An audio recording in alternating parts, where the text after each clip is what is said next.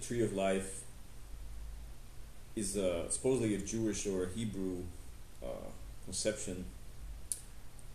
Tree of life of the 10 Sefirot: Keter, Chokmah, Bina, Chesed, Gevura, Tiferet, Netzach, Hod, Yesod, and Malchut. These are the 10 so-called objective spheres of being, and the paths between them would be the subjective experiences.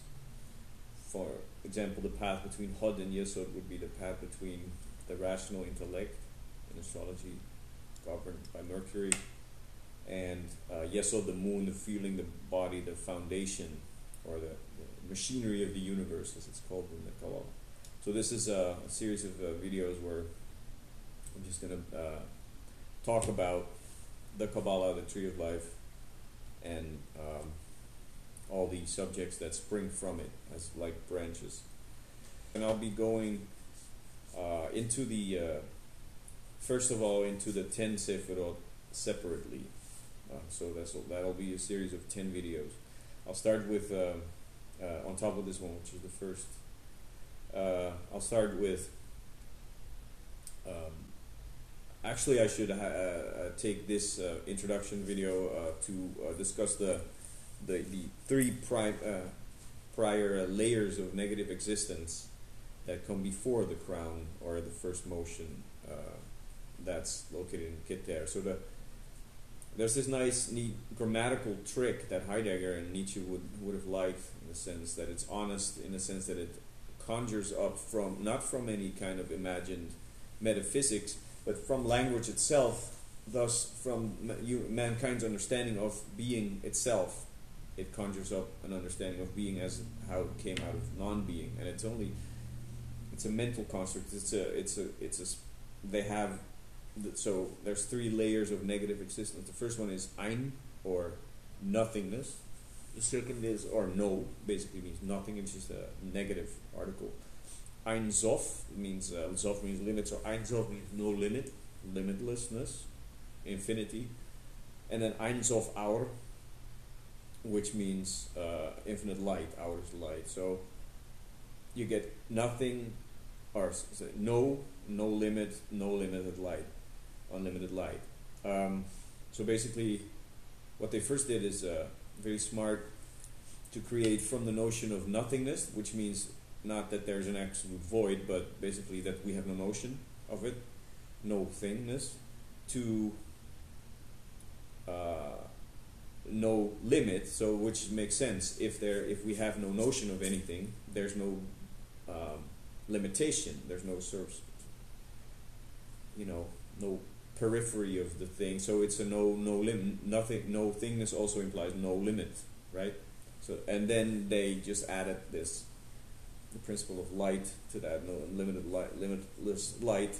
And if we go into science, relativity, and how light relates to gravity, we can make sense of those things. And it's well known that Einstein was a Kabbalist, or very well versed in these occult traditions, as most scientists and thinkers were in that time. Then it was much less like vilified than it is now.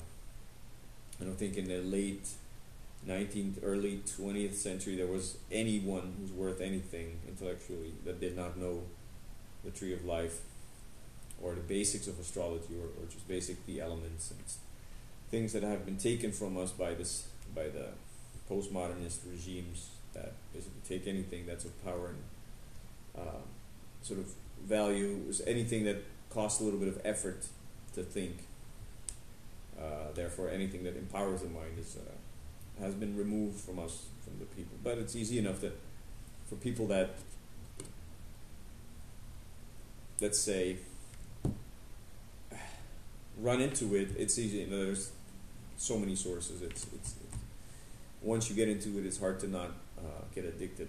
Anyway, so these are the three layers. So the infinite. So no limit. Limitless light. From that comes the crown. Keep that, the first point, the first motion, the first source, specific spatial source of energy, of being.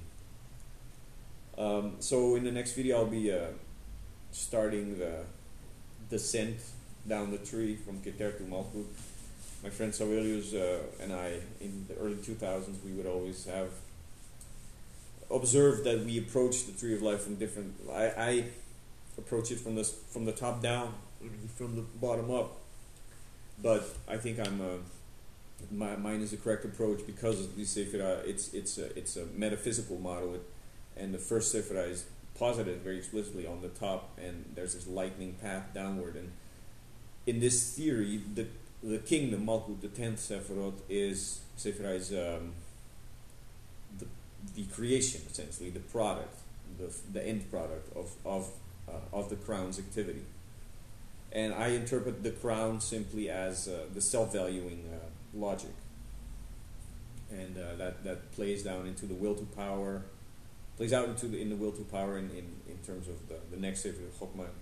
But for now, let me just thank all the 10 God forms, and ask that they will give me the clarity to make some useful teachings about this subject, which I've been studying intensively for some 20 years, and which contains a lot of good stuff. So this is the first video, signing off.